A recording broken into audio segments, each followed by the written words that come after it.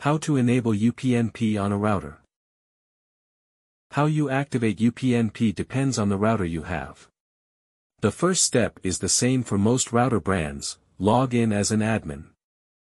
What follows depends on your specific router.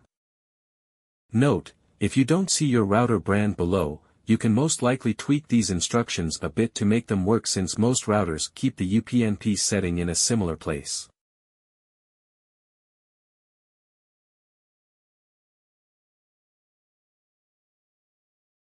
Netgear router. Select the checkbox next to turn UPnP on.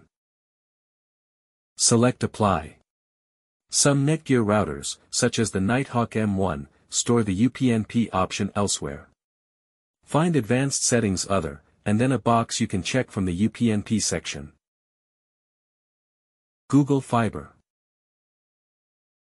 Sign into Fiber. Select Network from the menu.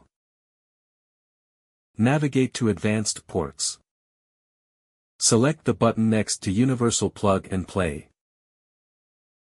Press Apply.